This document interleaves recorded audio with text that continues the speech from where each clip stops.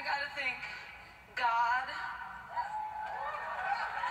Thank you for looking out for me. Thank you for my family at home. I love you. Thank you. I wish Bradley was here with me right now. He's at the BAFTAs over in the UK. I know he wants to be here. Bradley, I loved singing this song with you. And if I don't get another chance to say this, I just want to say I'm so proud to be a part of a movie that addresses mental health issues. They're so important. And a lot of artists deal with that. And we got to take care of each other. So if you see somebody that's hurting, don't look away.